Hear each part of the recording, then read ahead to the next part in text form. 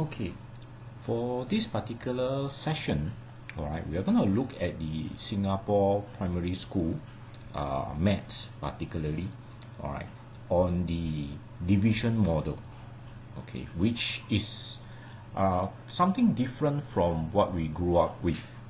Okay, that's why I would like to clarify and explain how this is done to parents or to tutors that are supposed to deal with this.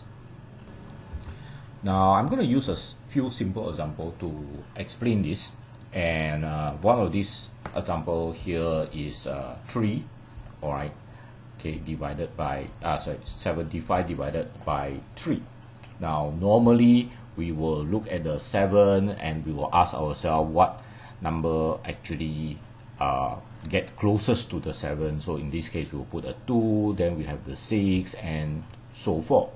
Now some school actually does that in their maths division, but some school in Singapore actually use a different model.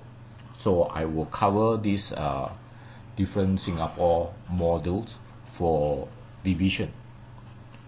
Okay, so the first thing they look at is which position we are going to deal with.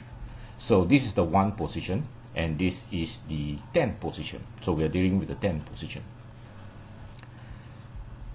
So the first thing that we will ask, right, is this is a 3. Alright, so this is a 3. We are dividing by 3. And this is a 10th position. The 7 is actually in the 10th position. So we need to group the 10s in groups of 3. Alright, to 70. Because 7 is at the 70 position. Right, 10 position.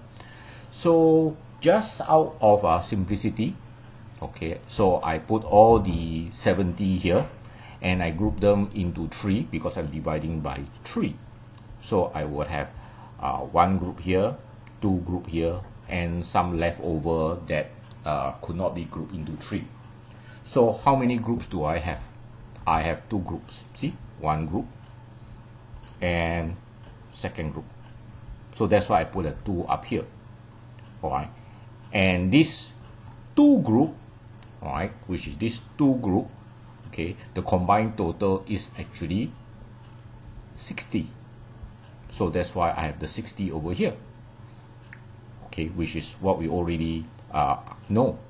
Okay, then we subtract the 75 and the 60, we get 15. Okay, we get the 15. So let's proceed. So now the 5 is actually at the 1 position. So I think in terms of 1. So I have 15 1. Okay, 15 1. 1, 2, 3, 4, 5, 6, 7, 8, 9, 10, 11, 12, 13, 14, 15. I got 15 1. But I want to group these ones into groups of 3.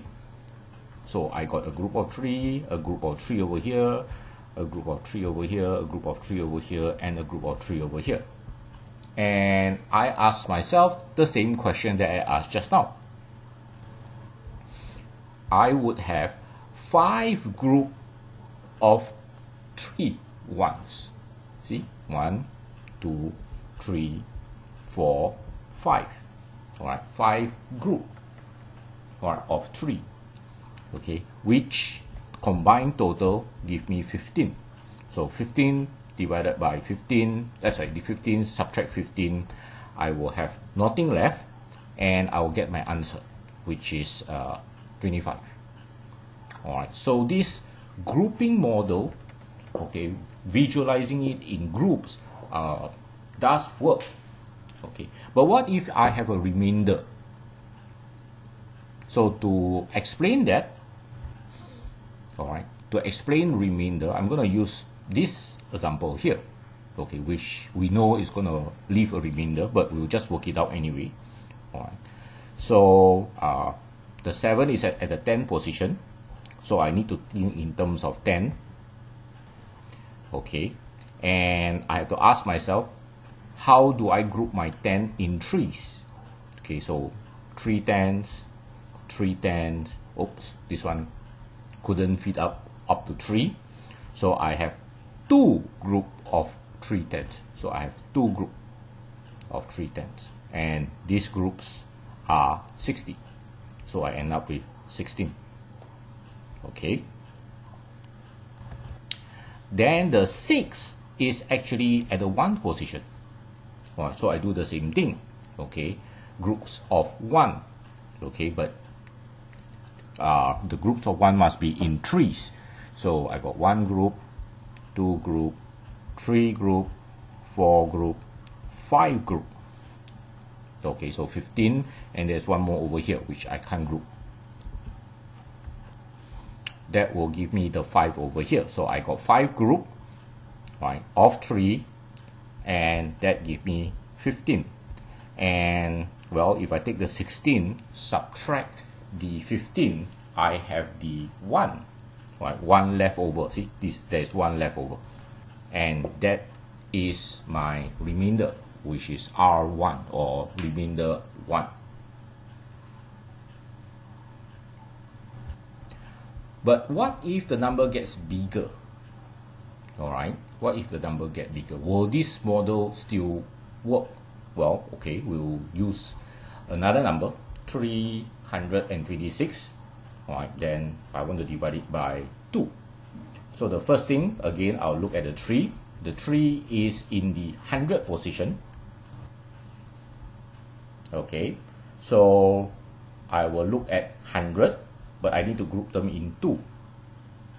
Okay, so I have 2, alright, 100 here, and 1 left over. So I only have 1 group of 2. Okay, hundreds. Okay, and that will give me my 200. So 1 group of 2 hundreds. Right. And of course, if I subtract, I will get my 126. But the 2 is at the 10 position. Okay, the 2 is actually at the 10 position. See, this is at the 10 position. So I'll think in terms of 10. Alright, I'll think in terms of 10. Up to 126, because this one is 126 down here. But each of the 10 in groups of 2. So 210, 210, 210, 210, 210, and 210. Of course, I will have leftover. Okay. Alright. So I end up with 6 group of 10. Right, because here 2. Right, 6 group, right, over here 6 group, see, right, 6 group, or each of 2 tens, and all this is 120. So 126 subtract 120, I'll have 6. 6, okay, the last digit 6 is at the 1 position. So I'll think in terms of 1. Okay, and I'll do the same. Okay, because I need to group the 1 in 2s. So 2, 2, 2, because I have 6 over here and they are just nice. So I got 3 groups, alright, of 2. See, 3 groups of 2, and this combined total is 6. So 6 subtract 6, no remainder. So the answer is 163. So the grouping method that is used by the Singapore division model does work, and some students actually find this easier to understand because they actually are able to visualize it compared to previously. Alright, the approach that we adults used to learn is basically more of memory on the multiplication table.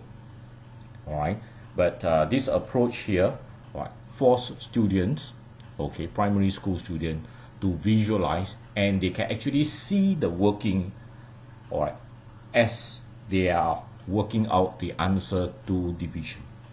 So I hope this little session basically help parents to explain the concept all right, to the kids or tutor, okay, explaining this concept to their students.